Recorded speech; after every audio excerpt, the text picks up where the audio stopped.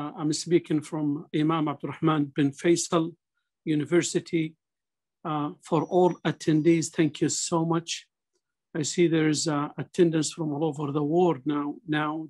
It's thank you for all, and I really appreciate the attendance. We are continuing our webinar series in the quality accreditation and the excellence topics. And this is under the auspices of His Excellency, Professor Abdullah Rubaysh. I really thank him for his support and his dedication to keep this ongoing. And definitely is proud to announce our webinar today for the enhancement of equality skills all over the world as ongoing project from University of Imam Abdurrahman bin Faisal University, the one we call, and we would like to call it IAU University. Just we'll have a brief about IAU, if you allow us, please.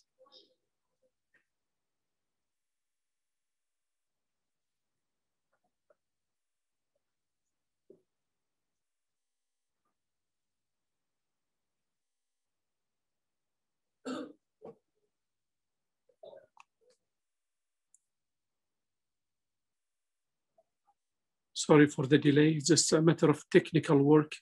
We try to bring the video. There's a video clip about Imam Abdurrahman bin Faisal University in a second.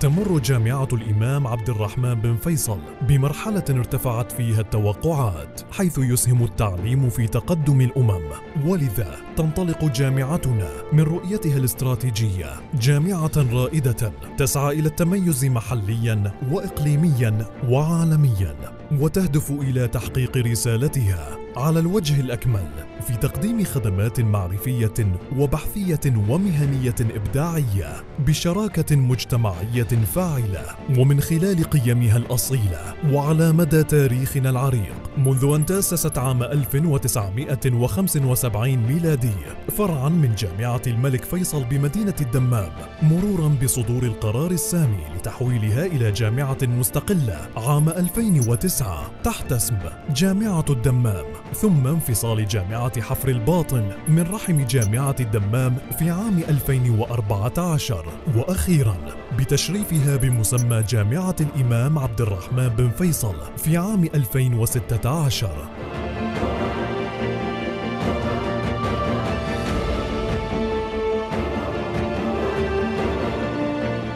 كما تميزت الجامعة بالحصول على العديد من الاعتمادات المحلية والعالمية على مدى السنوات الماضية، ونحن فخورون بهذا الإنجاز والذي بني على خطط استراتيجية تجسد اختيارنا لنموذج الجامعة الشاملة أداة لتحقيق رسالتنا في خدمة الوطن عموماً والمنطقة الشرقية على وجه الخصوص.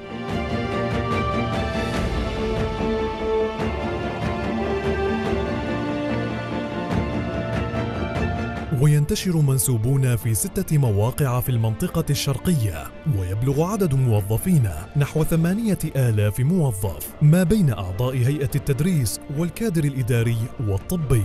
كما يدرس في الجامعة ما مجموعه 35 ألفاً من الطلبة ينتشرون في 19 كلية و85 برنامجاً ضمن 4 قطاعات طبية وهندسية وإدارية علمية وإنسانية ومصنفة كالتالي: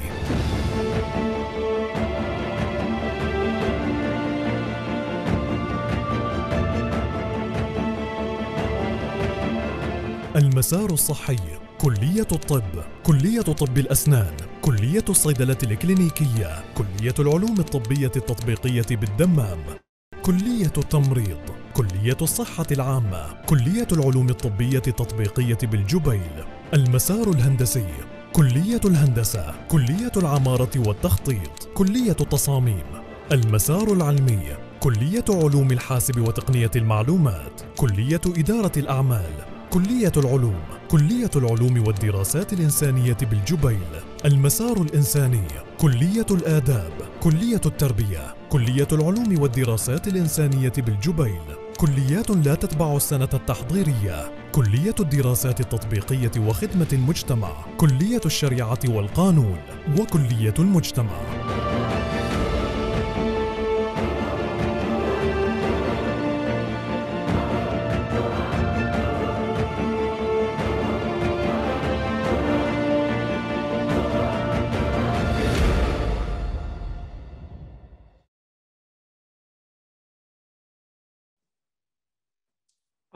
Thank you so much. This is where we are in Imam Abdurrahman bin Faisal. Just a brief information to what we have. I just want to remind our attendees, we're going to start our presentation now. And there is a button called Q&A. If there is any question, please try to write it. There is a session allotted to the question or inquiry about it. This webinar series, it comes from initiative we call it in the university under the Ministry of Higher Education, Minister of Education, call it JUSUR initiative, which is basically a process to improve Imam Abdurrahman bin Faisal University through this initiative. And the aim of it is to improve our ranking and academic accreditation, and also it's a communicating hub to all the community in the world.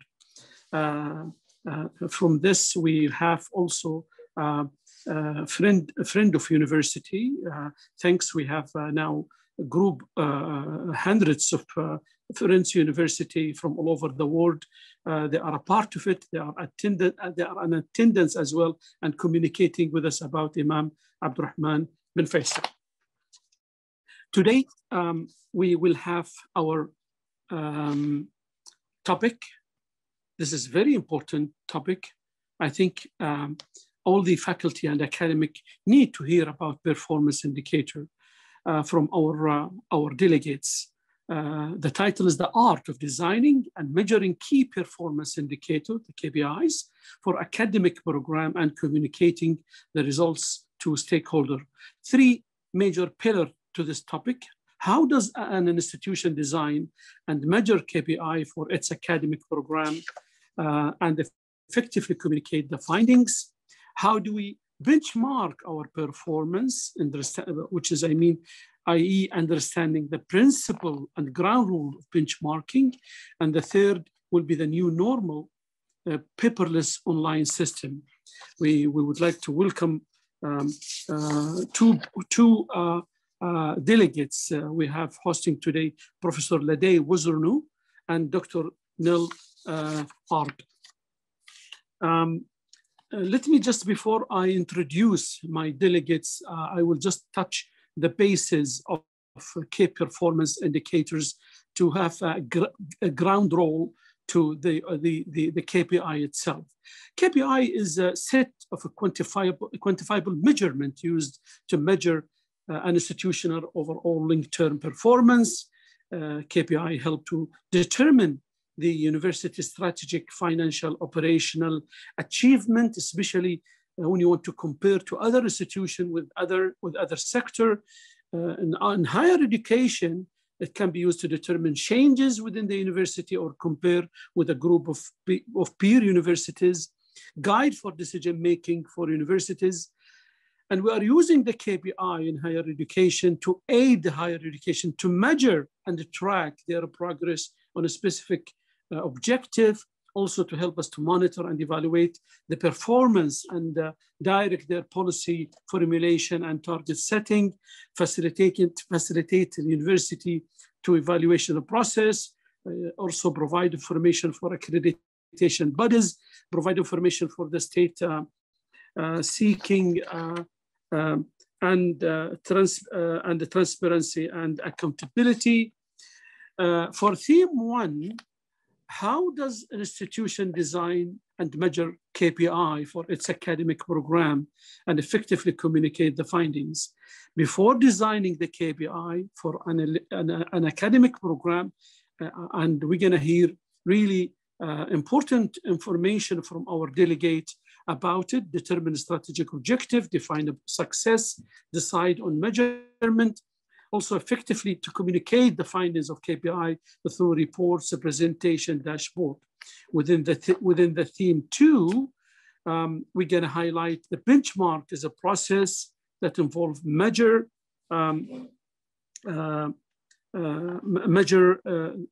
the performance of the institution against a competitor in the same sector. And that's been benefits of benchmark is very important. That's identify one's strength and weakness, monitor the university performance and manage change more effectively. And we have steps, of the benchmark. It will be highlighted more by our delegates. The theme number 3, we're gonna focus on the paperless online system and the use of it, and especially we have and measure the KPI during COVID-19, and there is really a good advantages to be highlighted by our delegates. Today, I really honored to introduce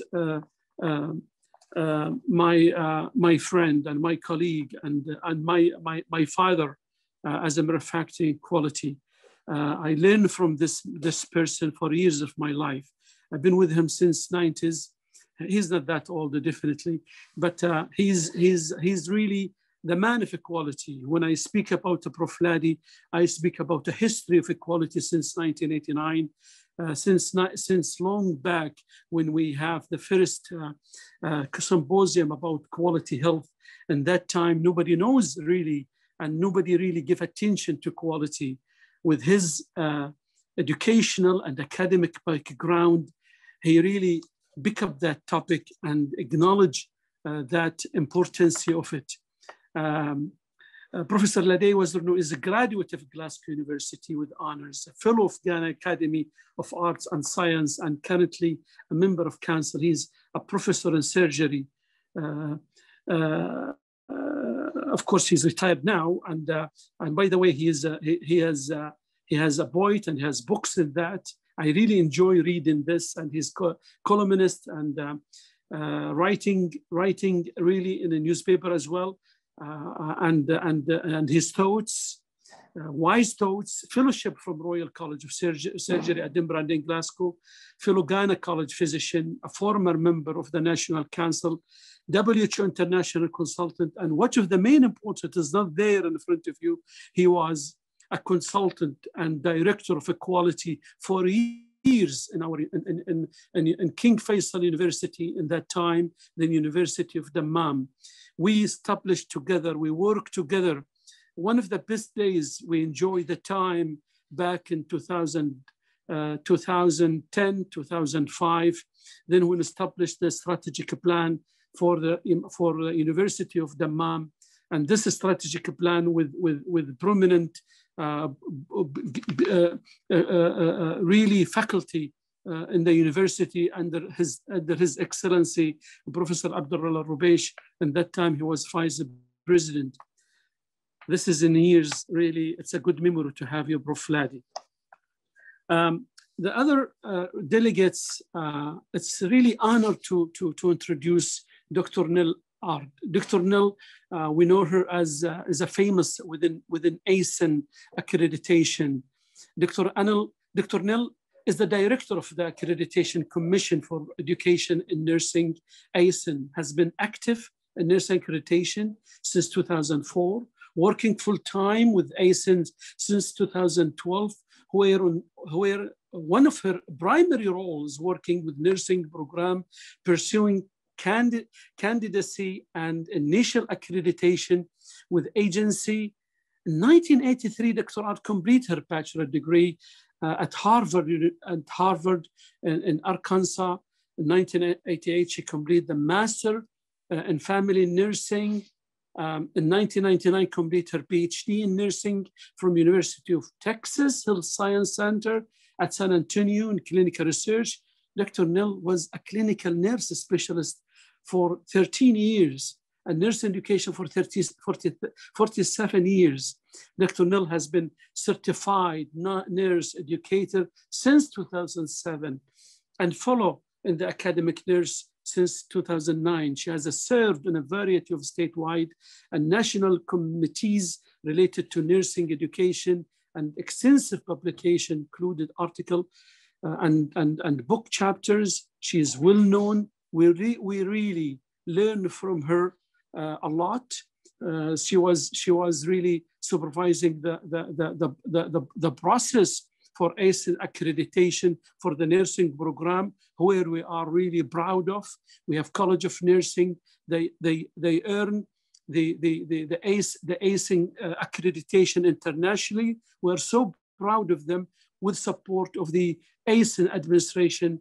Dr. Nil is one of them. Thank you so much for everything you did for the education of nurses, and you are continuing with it. Now, I really introduce my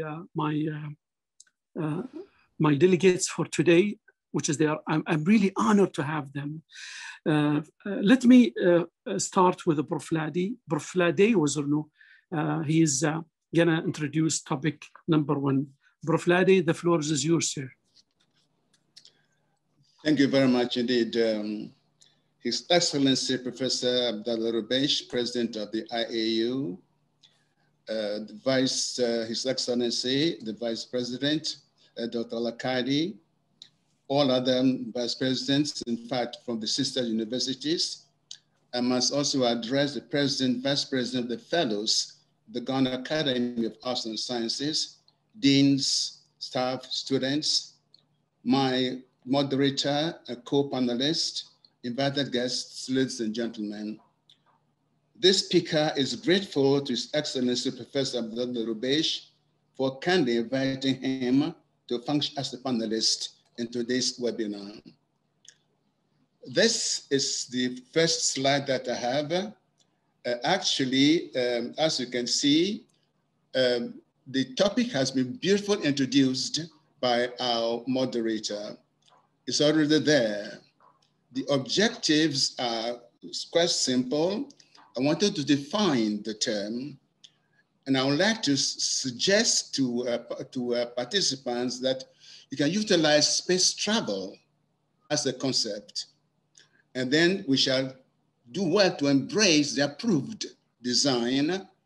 And then I have to warn that if when you choose the lists of KPIs, that's the easy part. To measure the variables named in the definition, and then to anticipate inherent risks in measurements, to describe how IAU seeks to minimize these risks. Prof. Ladi, if you allow me, Prof. Ladi, if you allow me, just that because the photo, you can adjust the camera, half of your face, it will, people seeing it. You need to adjust the camera to make it a little higher.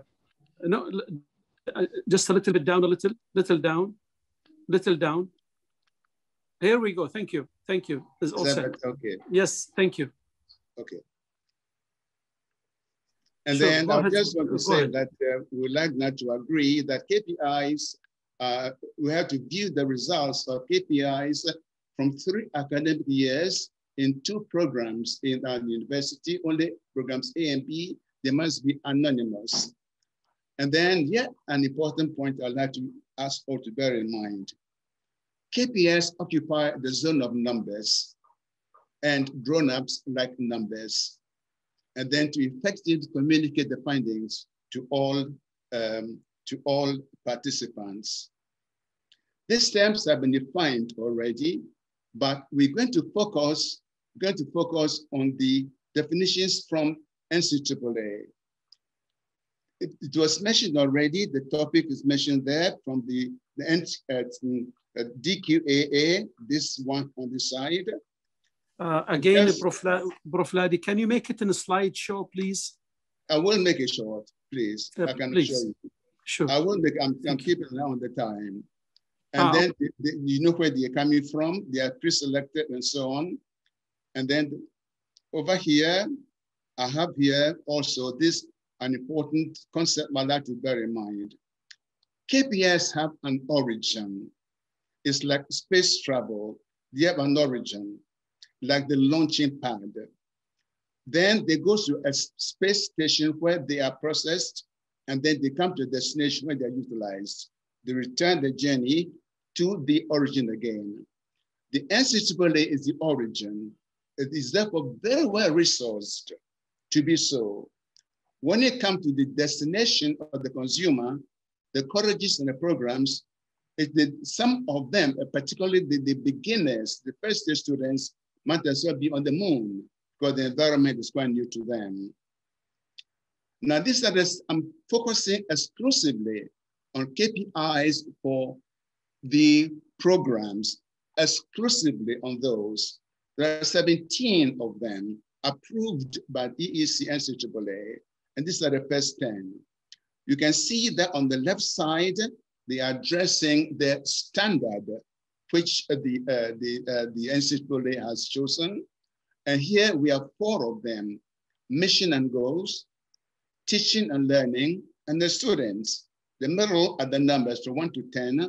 Details are not important. The details here on the definition or the content of the KPIs are important. I'm not going to read all of them. This number 2 focuses on evaluation of the program. So that's talking about the students at the end of the program. Number 3 talks about the quality of the courses. There are so many courses in each program, each one must be addressed. Course completion, the first year students' retention rate is another very important variable to measure the class or the standard of selection which universities employ. This is the performance of students at exams. Then this is an important one here. Employers' ability of enrollment of our graduates later on, the average number of students in each class, there's the sample size, and then of course, employers' evaluation of the proficiency of the program's graduates, and then student satisfaction with the services offered. The last 11 to 17 are addressing teaching staff and learning resources and facilities. The teaching staff, there are these variables, KPIs, there are 5 of them. This simple ratio of the numbers, percentage distribution of teaching staff, proportion against the simple numbers. Now this comes about the performance of the instructors, percentage of publications of faculty members, the rate of published research per faculty member, citation rates in referred journals per faculty member. And then the last one is satisfaction of all beneficiaries of the learning resources available. Now, over here, I have to remind us gently that we have two types of KPIs. One is number-based, the other one is opinion-based. The opinion-based ones, the NCAA has suggested a 5-point scale to assess the opinion-based ones. The numbers are given here. There are two broad groups. It is either unsatisfactory or satisfactory. Unsatisfactory split into two, not at all, or partially, one or two. If this is well done, can be 3 grades, just compliant, or it can be perfect, or it can be exemplary compliance. So this is how it's suggested that we should do this. We have no choice but to embrace the design. It's already approved by the NCAA. And they also already given the how to benchmark them, but at the very beginning, they draw attention to the 5 levels of benchmarking. And I'd like us to remember that without approved benchmarking, a KPI remains half-baked cake. For each KPI, these 5 levels have been recommended, and I'll revert to them from time to time as we go along. Now, this is important here. Inherent risks and plan how to reduce these risks. With every measurement, there is a risk. KPIs, which are indirect measures or sub-endpoints, the risks are connected with the customers, whether they're external customers or internal customers. And who those are well known and don't need to stress them right now. Now, this is an important presentation here. It indicates that on the assumption that we can have 4 signs of risk. It can be 0 risk or low risk. If the data is already available in the data bank, if it's yes, just transfer it to the KPI zone, the risk is 0. The data is available, but it's not ready to be used, you audit it, the risk is low. On the other hand, if the data is to be obtained from an opinion-based KPI, the risk can be moderate or high. If you are using internal customers, the risk is moderate. If you're using external customers, the risk is high.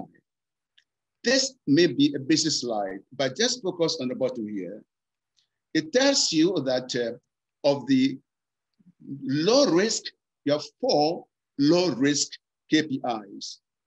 0 risk, 4.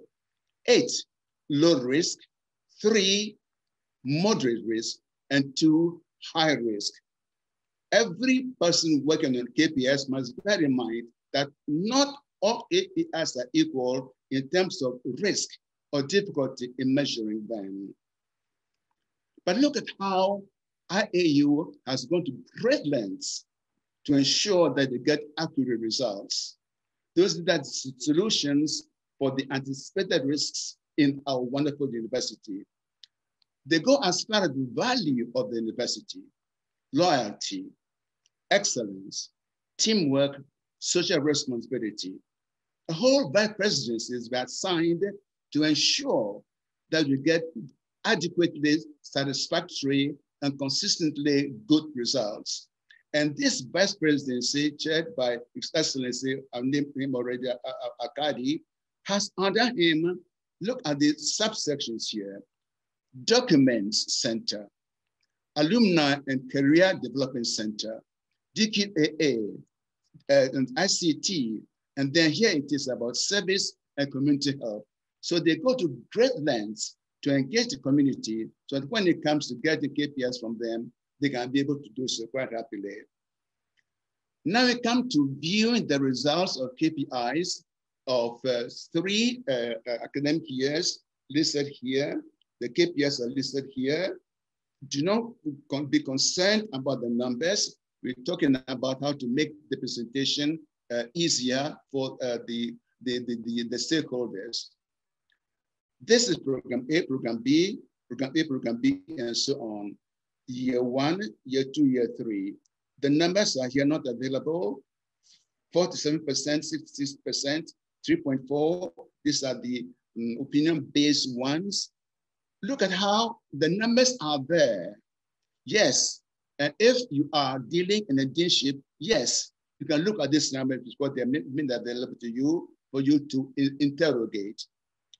On the other hand, when it comes to effective communication of the findings, you need a slightly different approach.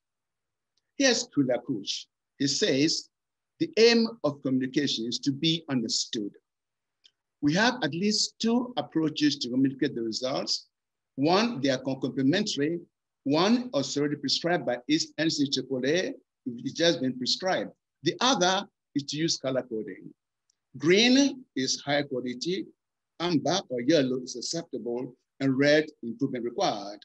Now, when you do this, the results I showed you earlier, this is what they look like here. And you can see at a glance, those which are red and yellow, at a glance, those who are green. Therefore, this technique of using color coding is also available to effectively communicate results of the KPIs to stakeholders. So, decision maker, anybody interested can see this at PowerPoint, or they can have access to it on their own dashboard. The green is the color that you want because it means high quality. Those in yellow or red means we need to work out on that one. And then, of course, it also says that you can give the results to stakeholders available. As we tried and tested, this method is also available for us to use. In conclusion of part one, I've already gone through this, so I don't need to repeat them. We tried to define the term. We've stressed the origin is NCAA. We use space travel as a reasonable model. We mentioned the 17 KPIs. We drew attention to the fact that measurement is not always easy. And we also saw that they are already been designed, installed, and implemented, but there are ways to minimize the risks. And then we used 4 results of KPIs to show how they can be viewed. We found that, yes, the numbers can be the way they are, or if you use them in colors, it makes life a lot easier. Thank you. That's the end of part one. Thank you very much. Now, with the permission, I'll go on to part topic number 2.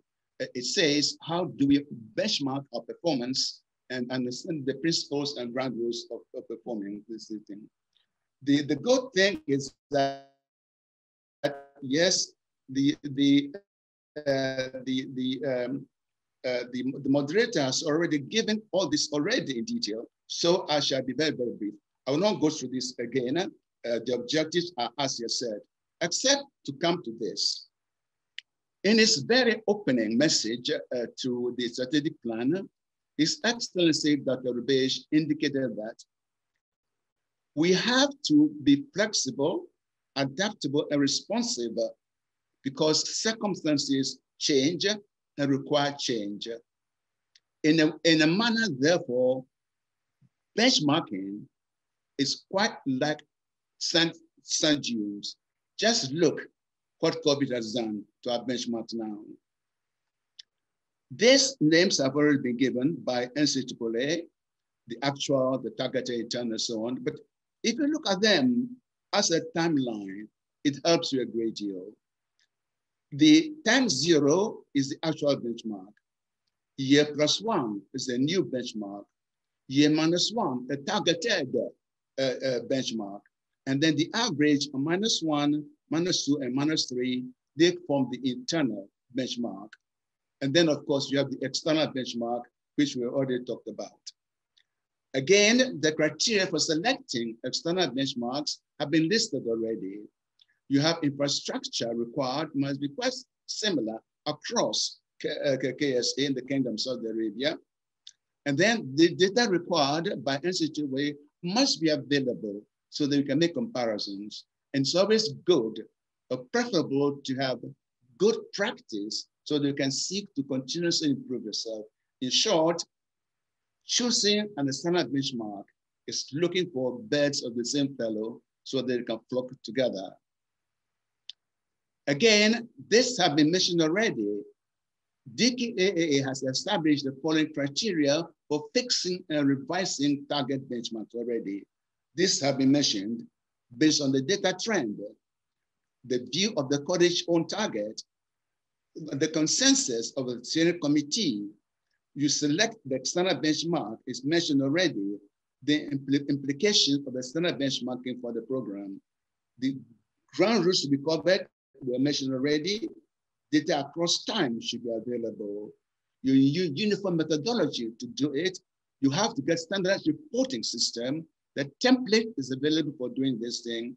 Use separate overall values for gender-based program. Now this is important.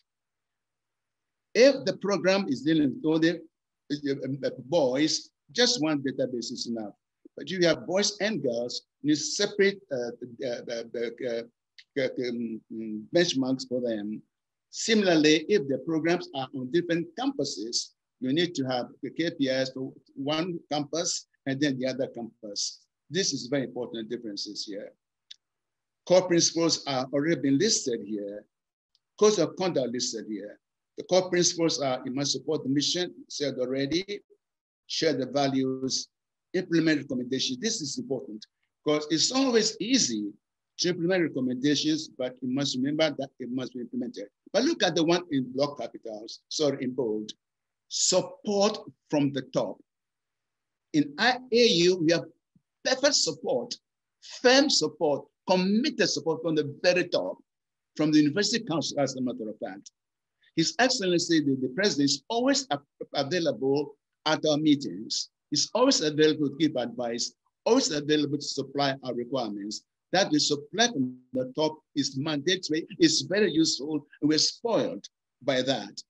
If others are looking at this program now and they want to do something similar, believe me, with that support from the top, you will fail. Now, these are the 5 points mentioned already: confidentiality, publication, use, exchange, and of course, you have to sign agreement. In other words, this is the usual MOU or the Memorandum of Understanding. I will not go over this, but this is the standard template for reporting the KPIs. This level you already defined. They insist on the analysis of the name, the internal benchmark provider, explain why you chose that one, and how you did the calculations. The same two reasons are expected for the external benchmark as well. Don't worry about the detail here. This is taking just one example for the benchmarking using numbers. Here is how they calculate the average. The years involved are specified here. The analysis involved are explained here. Again, this is exactly what you expect. This is what I said earlier with the timeline. When you come here, similar thing, but this time represented by bar graphs. The academic years are written here. These are academic years. And this is a particular benchmark which is being tested. And then this is the proportion staff with verified doctoral qualifications for this time period is stated there. Then they went to the analysis. The strength was emphasized. The recommendations were made. But look at this one. Additional staff will be with verified qualifications are expected to handle the expected student load. So things are always changing. You must be aware of the change and plan for it accordingly. They continue again why this internal benchmark provider was chosen. Reasons are given. How was calculation made? It was specified. There's nothing new about that. Again, how to name the internal benchmark? Yes, the deanship of quality of faculty and personal affairs, yes, and the vice deanship of quality and development. The very top, this is where the authority comes from for choosing the particular provider. When it comes to the external benchmarker here, this one, they indicate clearly what is expected of them. Comparability of the infrastructure facilities required in a program across the kingdom. Availability of data required by the NCAA. It's not just embracing an external bench facility as an external benchmarker when you cannot get the data. Now, this is the last slide for this particular section. It looks very busy. Ignore the first part and come to the proposed action plan. It's actually, here should be the activity. Then you name the person responsible to do this, the start date, the ending date, and if the job isn't done, you indicate why it wasn't done. The conclusions are what you can expect. Thank you very much indeed. Thank you, Prof. Ladi. I would like to introduce Dr. Nell. Are you there? Hello? Yes, I am. Yes, you can share your content, please. Okay.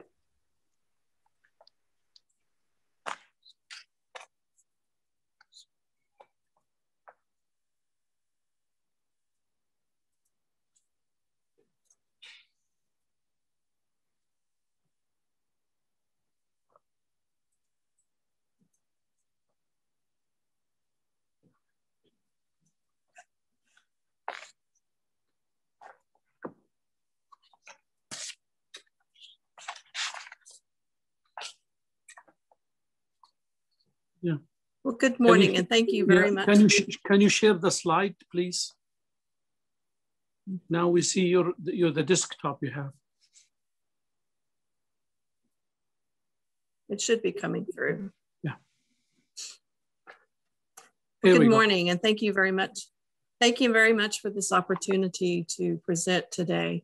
My experience with KPIs is similar to that of Professor Ladi, but there's also some differences, and part of that is geographically related. Essentially, KPIs is important to understand, and the primary thing related to KPIs is that they are related to the institution and how the various programs within the institution can demonstrate quality. Most institutions, specifically here in the United States, as well as otherwhere, will develop a strategic plan, and based upon that strategic plan, there will be strategic objectives that can then in turn become those key performance indicators. The purpose of this is to demonstrate not only compliance with institutional regulatory agencies, but also potentially accrediting agencies, while also ensuring that the institution itself is providing quality education. Typically, a strategic plan will have some specific objectives. It will have timeframes, and then it will be reviewed and revised based upon those timeframes. When the strategic plan is revised, the institution and the programs will then also need to ensure that they review any key performance indicators that they have had prior to. Relative to that, as the institution is setting their key performance indicators, it is essential that all participants across all disciplines understand how they are linked to the strategic objectives and how they will be utilized by the institution, as well as within the programs and various departments. Each KPI needs to be clearly articulated and understood by all participants. In order to get quality data, everyone needs to understand the information that is being sought. Additionally, if the intent is to have the data related to the overall institution, then the KPIs need to be overarching and apply to multiple disciplines. In my experience, KPIs have a tendency to be related to one of three things. One thing could be student learning outcomes. A second thing would be institutional program outcomes, as well as certain aspects of the overall college or university. Oftentimes, key performance indicators can be linked to institutional mission and philosophy and/or to the core values of the institution.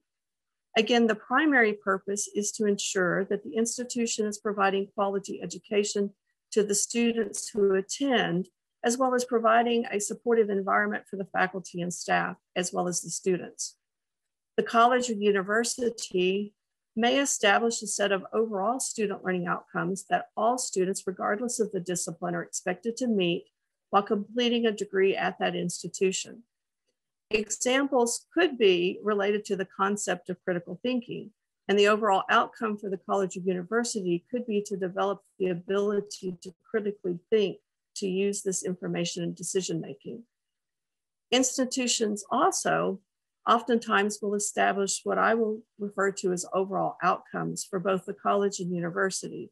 And Professor Laude referred to some of these as being required by the NCAA.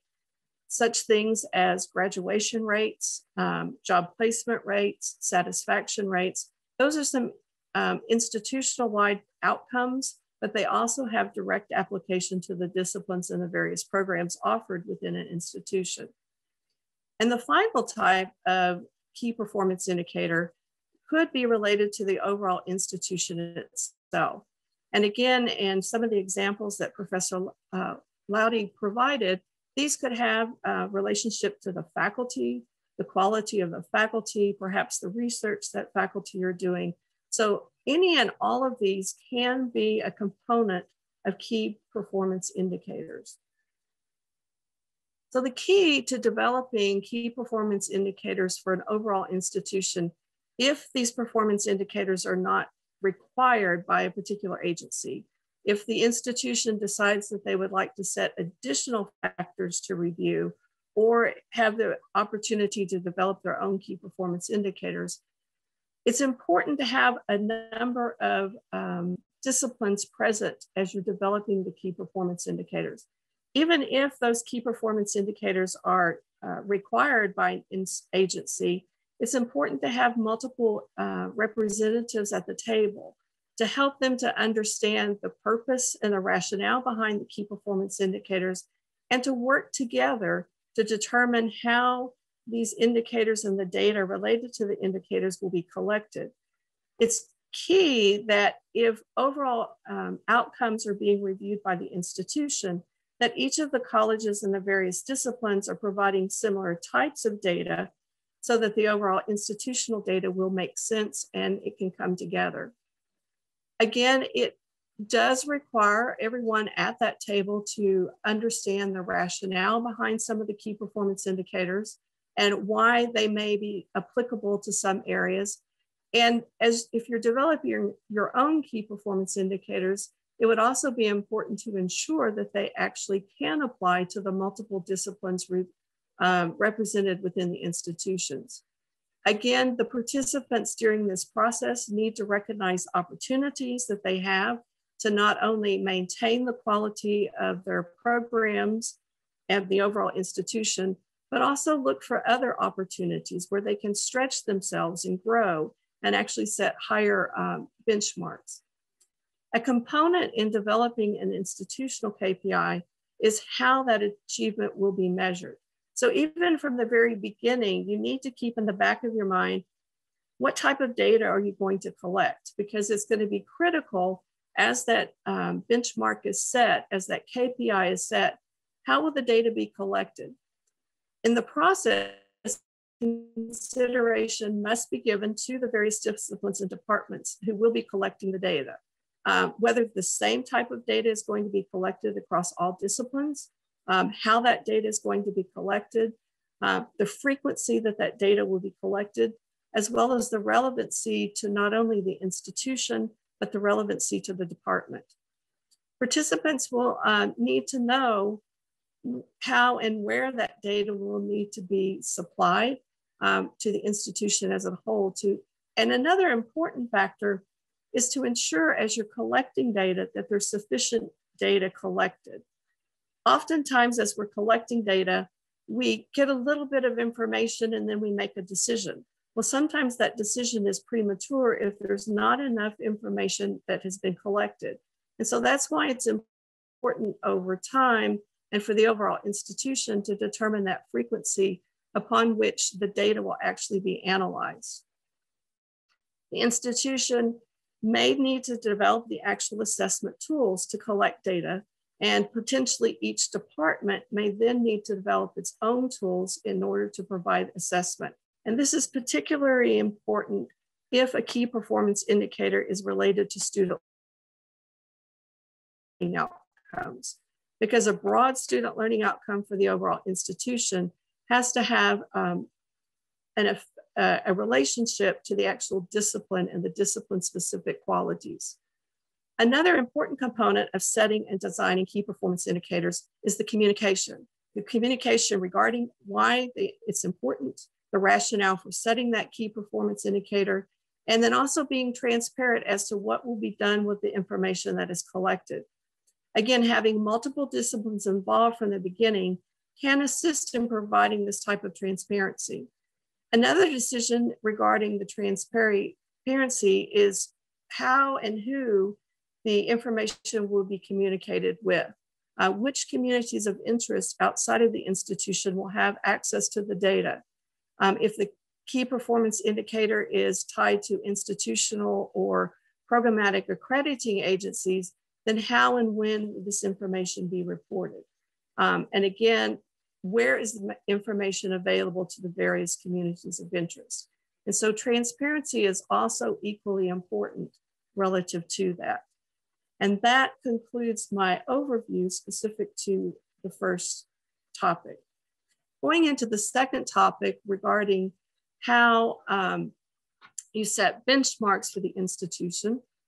Again, a lot here will depend upon which type of key performance indicator we're actually trying to develop.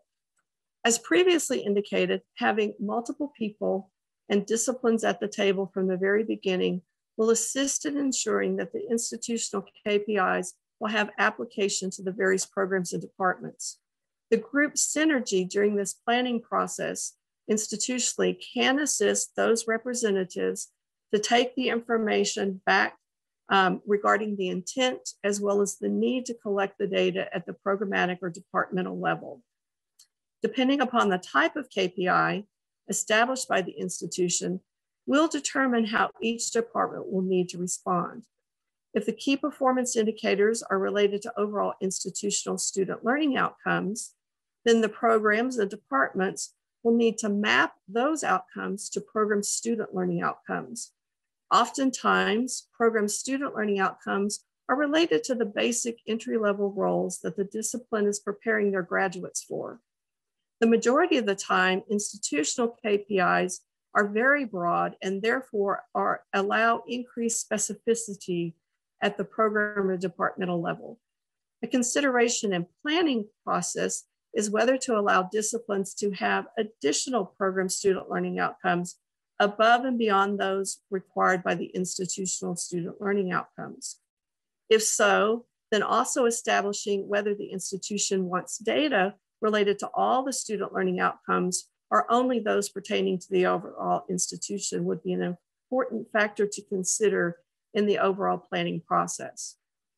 If, however, the KPIs are related to the institutional outcomes, such as graduation rates, all departments and disciplines need to determine the graduation rates. What is going to be important, though, is that you're using common definitions. For example, when does the clock begin ticking to determine that graduation rate? Is it from the first course? Is it once they've completed that introductory year? Exactly when the program completion rates will be measured from. It's also important that a common time frame be in mind. If you're looking at program completion rates, are you looking at on-time program completion rates, or are you looking at completion rates within, say, 150% of the time frame? Or sometimes programs and institutions will also just look at ultimate completion rates, indicating that any student who ultimately completes the program would be considered in the data. This will assist in determining how students are counted as they, if they sit out for a particular academic term. And that's just one example related to an institutional outcome. A second example could be job placement. Again, what is the time frame for that job placement relative to graduation? Is job placement only if they have a job within the discipline for which they were prepared? Or are you looking at any type of job? Or in some cases, perhaps it's a job or advanced enrolling in an advanced degree program. Again, if the key performance indicators are related to other factors, such as faculty or scholarly activities, then the department will need to ensure that faculty members are required to provide information regarding those components. If faculty recruitment and or retention are challenging for a particular discipline, how are those factors considered? A primary key is determining how institutional key performance indicators have application to the program. And what I've done is provide several examples of how that might be seen. This first example is comparing institutional student learning outcomes to discipline-specific student learning outcomes. With my background being in nursing, my examples are specific to nursing.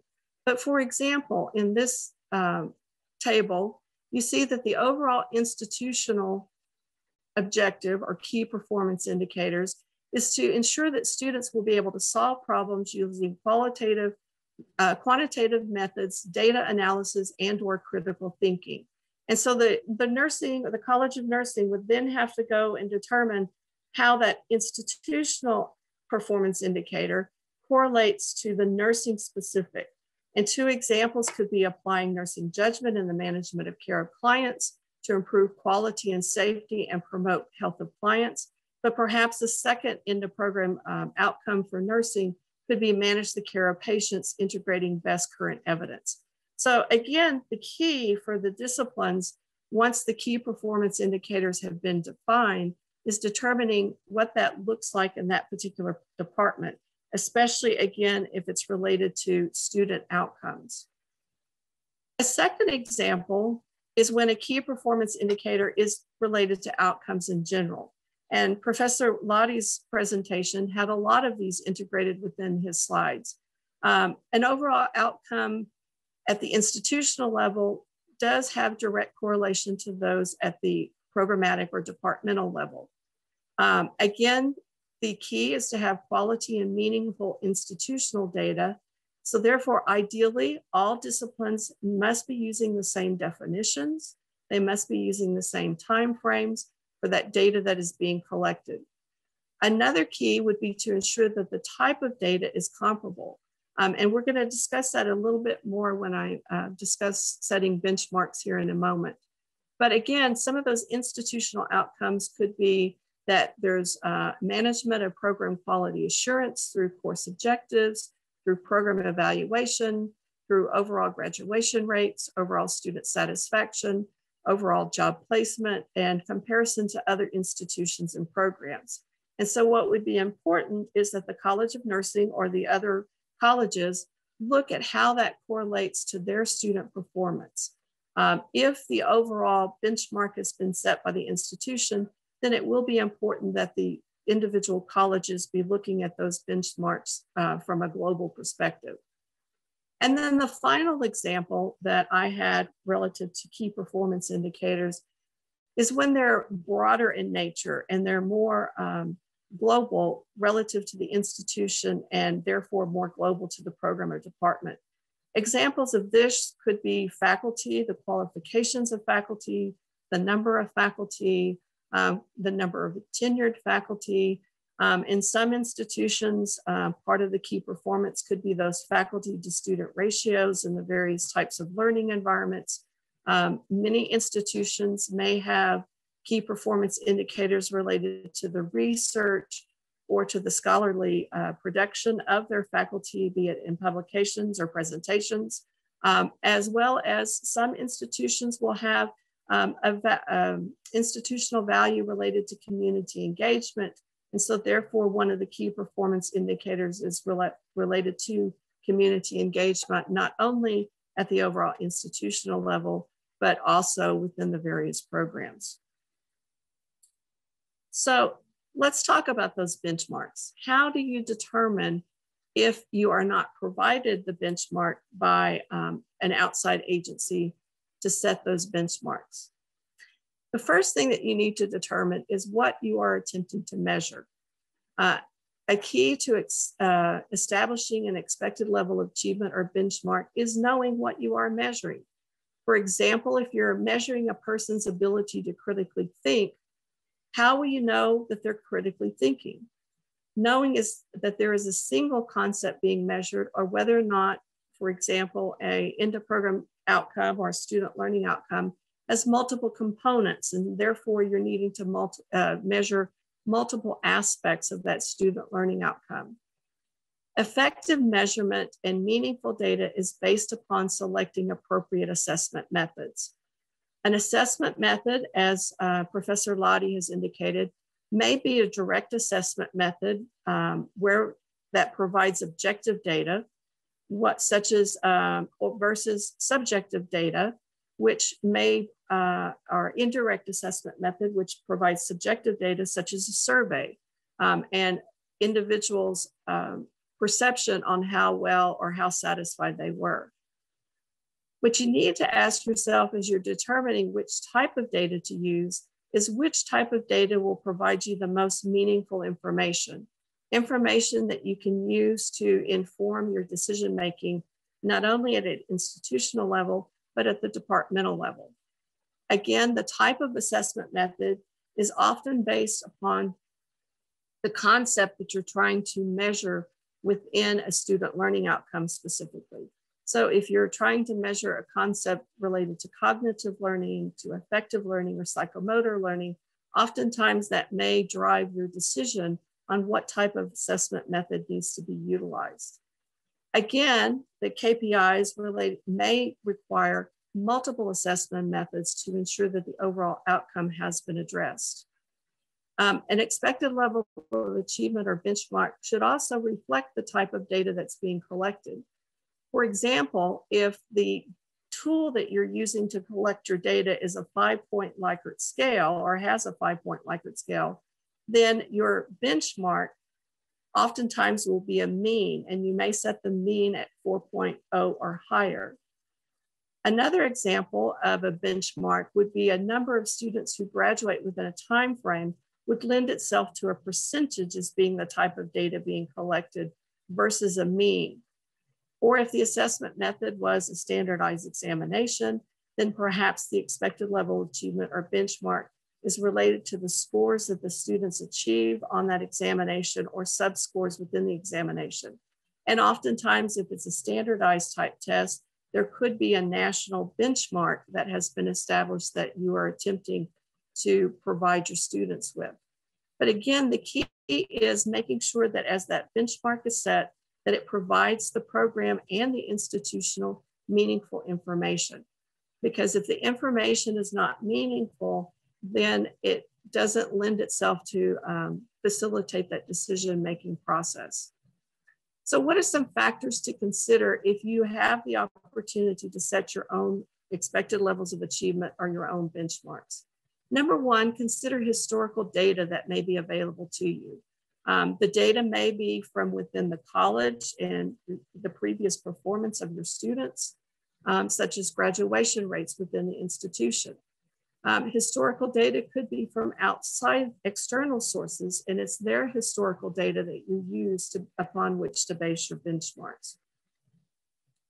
Another possibility is related to just being genuine and realistic and setting a specific goal. For example, a benchmark that students will pass the test is not very specific, and it will not necessarily provide you a lot of meaningful information. But if you set the benchmark that 80% of the students will score 85% or higher on a subscale related to critical thinking, that can provide you much more meaningful information upon which to base your decisions. An example I like to give is when you set a benchmark of 80% will pass, well, what does that really mean? That's the minimum benchmark that can be set. And technically that could mean that a student misses 20%, and that 20% could have been surrounding a specific student learning outcome. So in essence, they passed, but they haven't met the benchmark specific to the student learning outcome. Another thing to consider is setting stretch goals, or what I call a stretch goal. Again, even when the institution is perhaps provided a minimum benchmark, and Professor Lottie also referred to this, But what are those stretch goals? How are you wanting to improve yourself to be even better than what you are today? And so that's also needs to be considered in setting a benchmark related to your key performance indicators. A component of verifying achievement of an expected level of achievement is, as I've mentioned before, ensuring that you have sufficient information upon which to base that. Determine in the beginning what type of data is being collected, how many people are contributing to this collection, and how often are you collecting the data. Because without sufficient information, oftentimes premature decisions can be made related to the key performance indicator. Another component to consider with your data, and Professor Laudy alluded to this, is whether or not you need to look at the overall aggregate data that you have available to you versus looking at disaggregate data specific to a location, specific to a program option, to determine if some of these subgroups within the overall institution are actually hitting the benchmarks that you've set. Once an expected level of achievement or benchmark has been set, then the data collection needs to occur. However, at some point, you also have to take the time to analyze that data. And once you analyze the data, you need to really look, has that benchmark been met, or was it partially met? Did you say that you were going to increase by 10%, but you only increased by 5%? So critically looking at what the data is telling you and using that data to then establish responses to, if you haven't had a sufficient number of publications, how are you going to respond to that? What measures are going to be put into place so that faculty have that opportunity to provide additional publications, to have that opportunity for research? If the student satisfaction wasn't where you had wanted it to be, what were some of those contributing factors to the decreased satisfaction? How can you change those factors so that moving forward, the data will show improvement? Another key important thing related to key performance indicators as well as benchmarks is that that benchmark should not be static. You need to periodically review that benchmark to verify, does it need to stay the same? Is it time to raise the bar, so to speak, so that students and faculty perform at a higher level? Did you perhaps set an unrealistic benchmark to begin with? And the opposite needs to occur, where you actually need to lower that benchmark because the expectation was too high. What's critical when you revise the benchmark is to provide additional information and rationale, and also to be looking at, is there other factors that perhaps need to be considered in reestablishing the benchmark? And then finally, relative to the paperless system. Going paperless is critical because it does become better ecologically friendly for individuals, but it also helps with the multiple disciplines or the multiple programs within an institution to have a common source of where they can put their data, especially the data that is specific to overall institutional key performance indicators. The paperless system, though, I want to encourage folks to consider, it doesn't have to be a expensive high-end software product.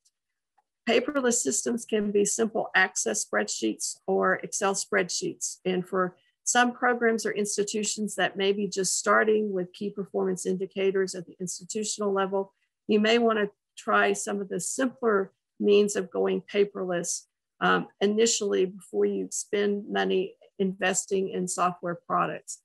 It's critical that the system be user-friendly so that all the various disciplines and programs putting data into the system understand it from their own perspective, and that it is intuitive how the data is put in there.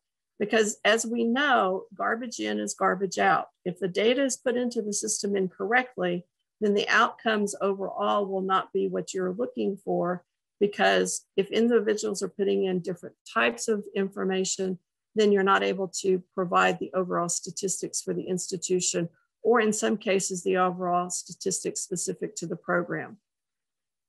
If possible, there needs to be opportunities outside of the institutional key performance indicators, because I'm a firm believer that if faculty have to go to multiple places in order to put in the data that's essential for the discipline, for the department, then sometimes that data collection process gets muddied, gets more challenging because there's multiple places where I'm having to put the information in.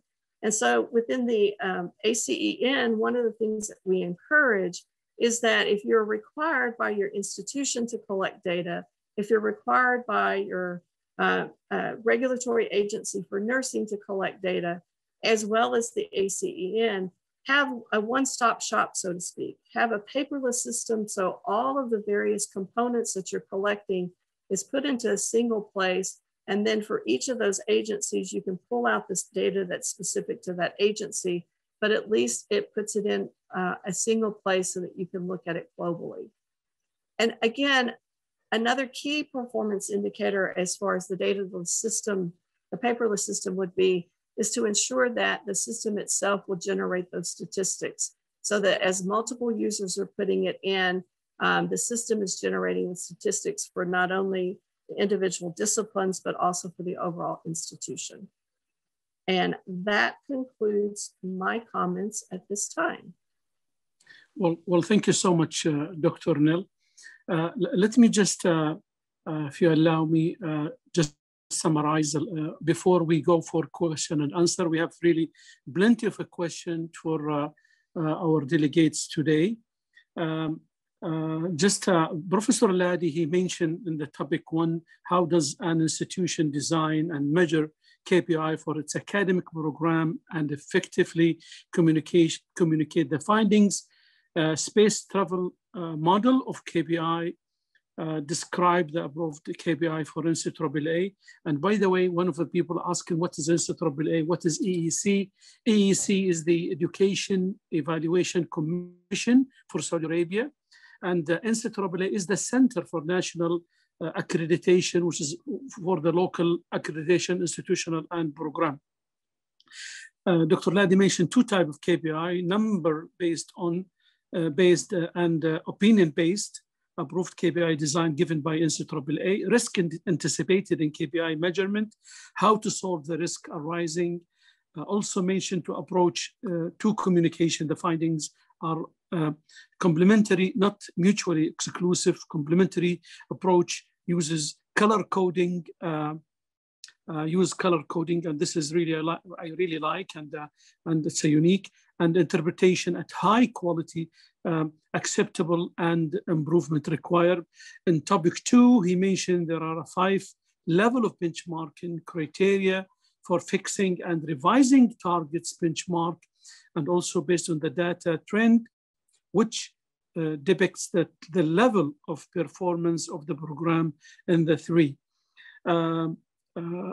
Dr. Nell really in her presentation mentioned KPI helps an organization understand how well it is performing concerning its strategic goals and objective. KPI are clearly linked to a strategic objective. Also mentioned KPI should be clear about its use institution. KPI should apply to the academic program. Overall student learning outcomes for the institution should tie to core values of the institution. This is really important. KPI are related to faculty student research, institutional outcome for academic program, job placement, graduation rate, certification, pass rate. This is also has to be washed out carefully. Also, she mentioned about the assessment method utilized should apply to all anticipated, determine the frequency of the data as analyzed within the discipline, and university need to have transparency. Thank you, Nell. Academic program need to map the student specific to the program. Faculty should identify KPI related to overall institution. paperless system. She mentioned it's managing KPI. If you allow me, Prof. Ladi and Dr. Nil, there is really questions now. I will have Prof. Ladi. Prof. Ladi, are you with me? There is a certain question now. I am with you. I'm yes. with you. One of the audience mentioned what are the challenges that can anticipate in the KPI management in your point of view? What's the question again, sir? What are the what are the challenges that we challenges? can? Oh yes, yes. Got it. Okay. Madam, thank you very much for going over the details so meticulously, and that's very, very helpful. Now, the challenges in dealing with the KPIs are, first of all, to be aware that all of them are not equal. Some are more difficult than the others. That's number one. I made that clear in the presentation. The second challenge is to understand that when you're looking for opinion-based KPIs, you need to obtain a minimum response rate before your finding becomes valid. That minimum response rate, according to NCAA, should be at least 50%. And to get that, it's not always easy. So that is one challenge that you should anticipate and learn how to deal with it. Dealing with that particular challenge requires the very one single word: engagement. Engagement.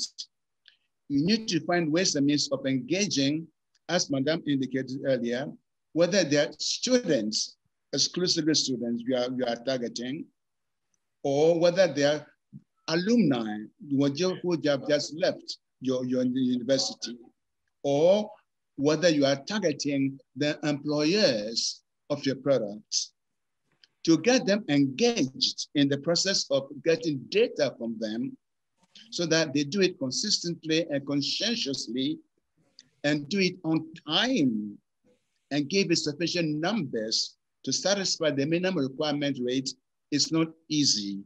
So these are some of the challenges that you expect. Now,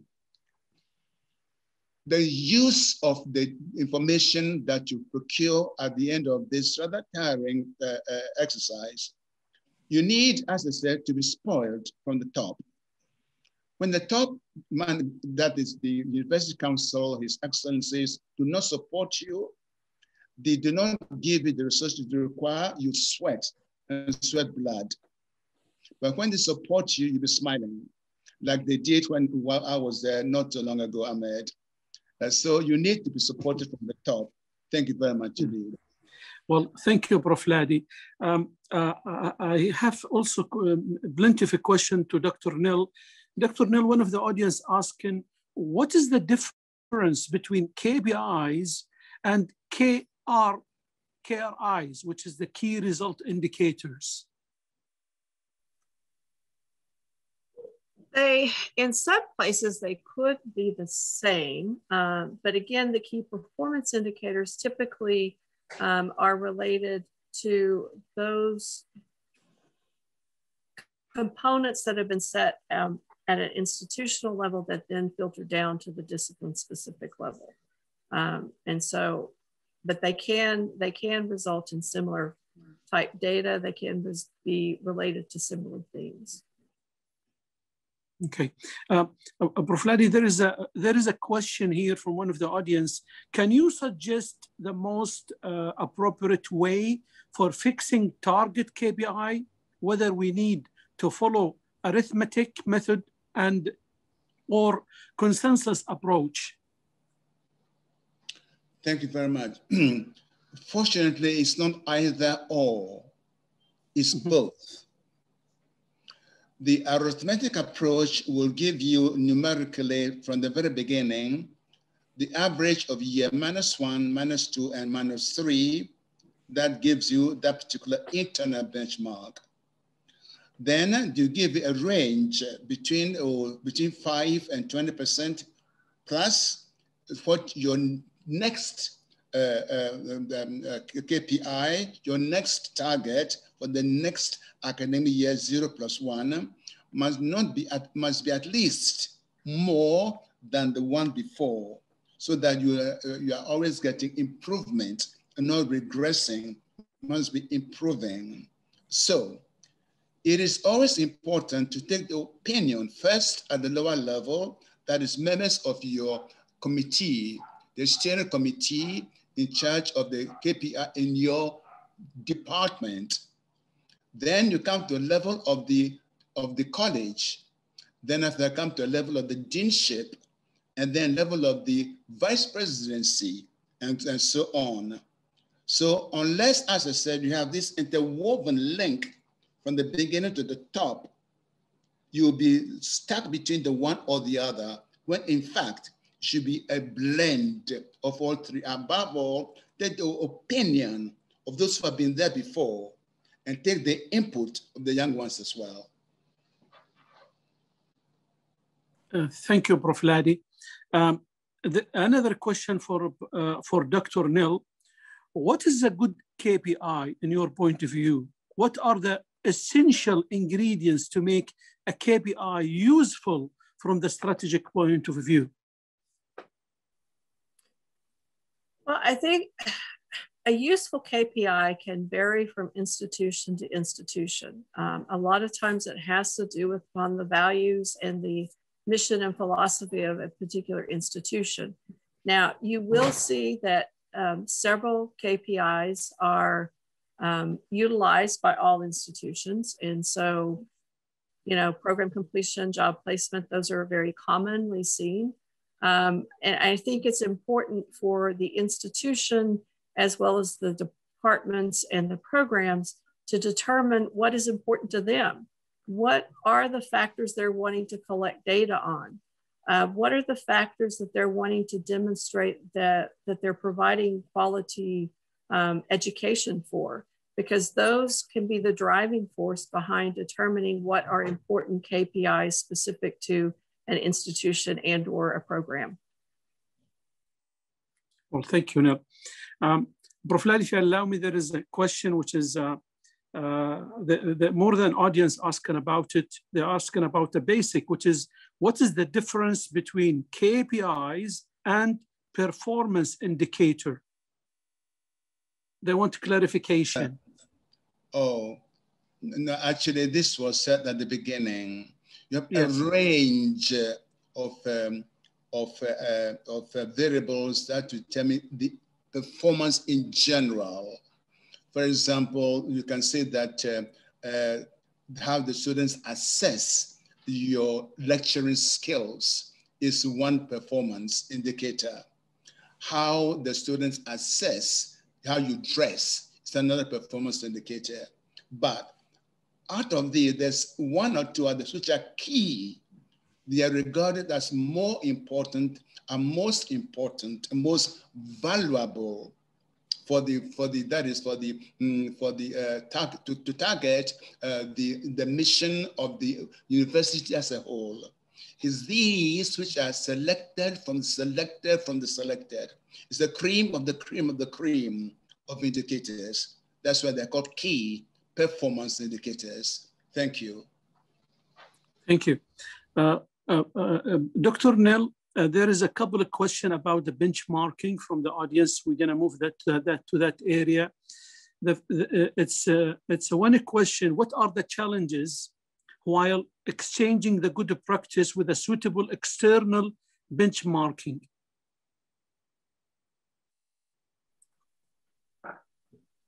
Can you repeat the question? Yeah. What are the challenges while exchanging the good practice with a suitable external benchmarking partner internationally? Again, part of the key to benchmarking is understanding the goals of the institution and the program itself. But then when an external agency is actually providing the benchmark, it's also understanding the rationale for that benchmark based upon that agency. And so, for example, the ACEN sets a benchmark for our programs that licensure pass rates, which are discipline specific, be at a minimum of 80%, because that's the minimum level set. Now, with our international programs, not all countries have a licensure exam. There are other ways within that country that nurses are eligible to serve as nurses. And oftentimes that's with an extensive exit exam there at the institution. And so it's helping not only to understand the definition of that key performance indicator from the outside agency, but then taking that definition and applying it to the way it conforms within the institution. And I would always encourage individuals or programs, if you're not 100% sure what the outside agency is saying and why they've set that, then reach out and ask for clarification from that agency. Well, there is another question for Prof. Ladi. Prof. Ladi, how to ensure the reliability of the KPIs data collected, in your point of view? What a mushkila wajid. Yes. The word reliability, yes. How Madam mentioned it earlier, transparency, she mentioned truthfulness, it was also mentioned. In this day and age where the data are collected online, how do you make sure that colleagues do not sort of connect with each other and agree on what answer to give? How can you be sure that the results are reliable, defined as authentic, believable, and actually accurate? Okay, well, let me just answer the question. Yes, sure. It is one of the most, this is why you have to assume on the first, you have to assume that the respondents have been truthful, but you can test them. You can test and retest. There's a process called test and retest. You can try that technique if you're beginning to get consistently the same kind of assessments coming through. It's always 4 out of 5, always 3 out of 5, nothing seems to change. Then it becomes, you are uncomfortable with the authenticity of the data. Then you can cross-check again. But before I leave, let me just add one thing before I forget. Mm-hmm. Origin of the benchmark is very important. In the IAU, the origin of the benchmark is from royalty itself. In other words, the EEC and the NCAA, they are very well resourced. They go to great lengths, they go to great consultations, they go to great data sources to ensure that what they give you is really very excellent. And then they give you a choice to add to that if you wish. So the 17 which have been selected and approved for the programs, you have a choice to add to that. But it's your headache if you choose another KPI which is not fit for purpose, it will be ejected. Thank you. Thank you. There is, as long as we speak about reliability, there is a question for Dr. Nell about validity here. How to cross-validate the KPI findings while you are using a paperless system? Well, again, as Professor Lowdy says, a lot depends upon the source of the data itself and the reliability of that. You have to assume, especially related to surveys or your indirect data, that the individuals responding are going to be open and authentic, as well as provide realistic data. And that's why in many cases, your better data can be the direct assessment methods that aren't someone's opinion. That being said, a lot of key performance indicators lend themselves to that subjective information relative to satisfaction, et cetera. And so a part of it is a trust. And The key is we're all about improving our educational systems and providing that quality education. And so taking the data and looking at it critically, but also responding to what the data may be telling you, even if it's telling you something you may not want to hear.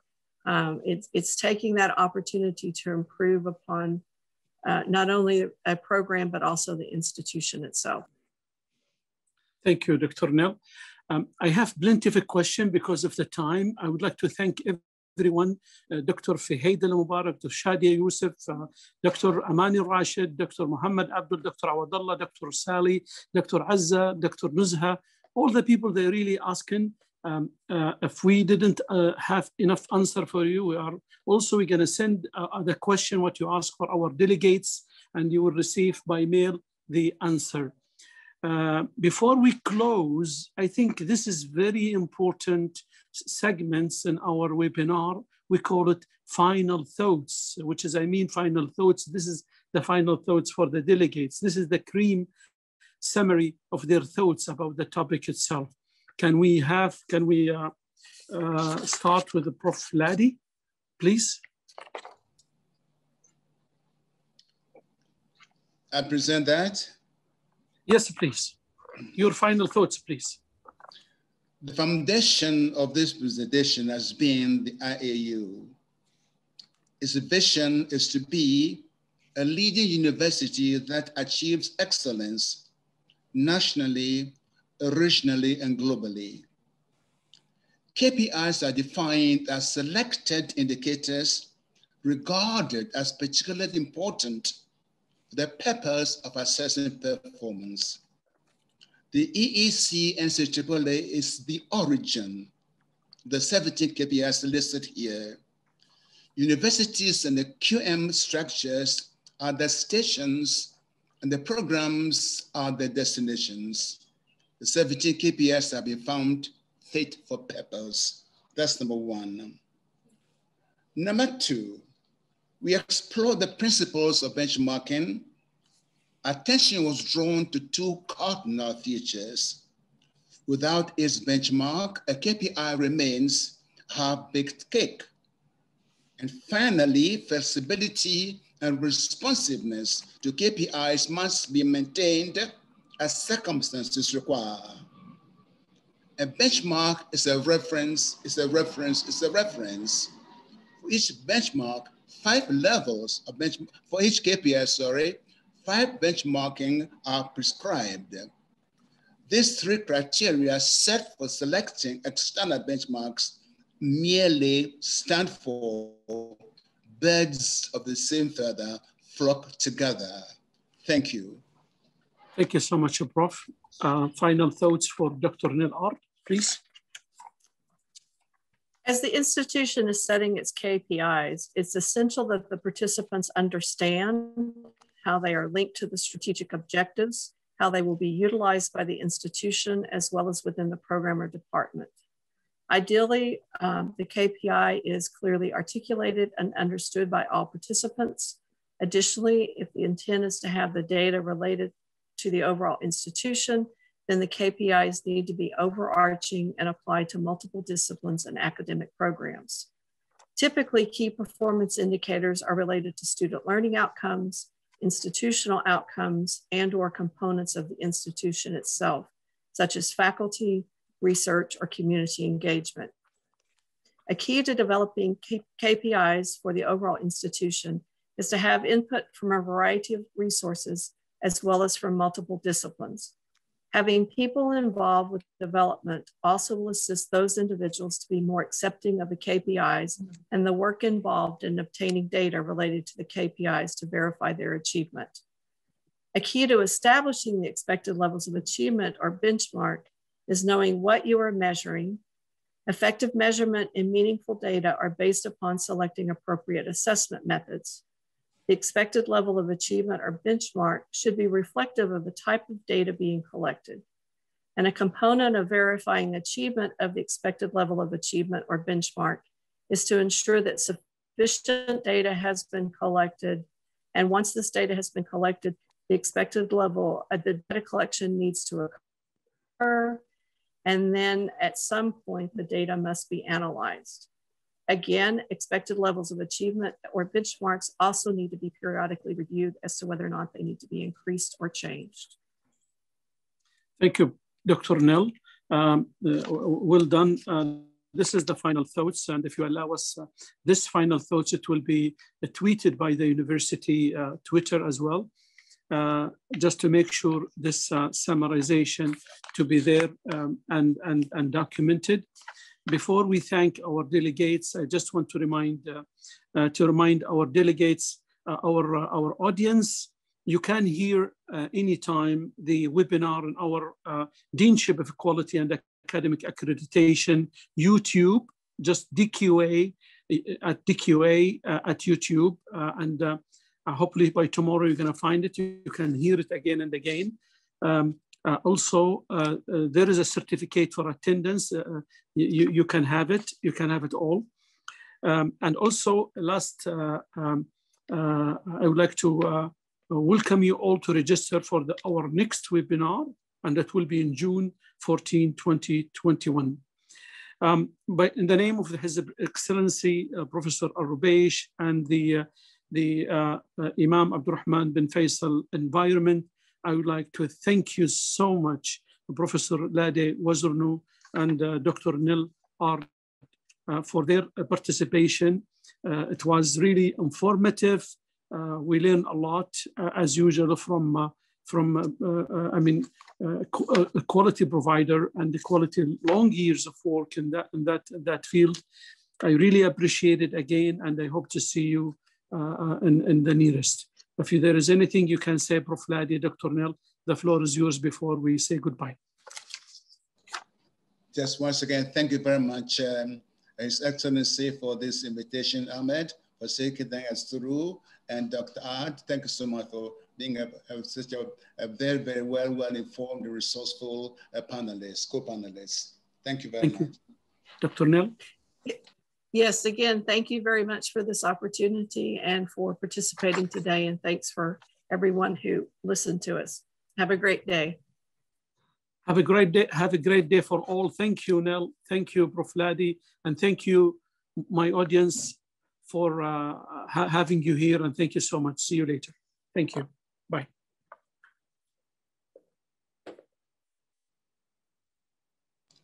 We thank participants from the other parts of the world, please, Ahmed. Yes, indeed. We have all over the world, from America, London, Ghana, India, Pakistan. We have today from New Zealand, from Africa as well, different parts of Africa. Thank you so much for all. I really appreciate their attendance, honestly. Thank you. And we hope to see you. We hope to see you again within our next webinar. Thank you. Thank you. Thank you, Prof.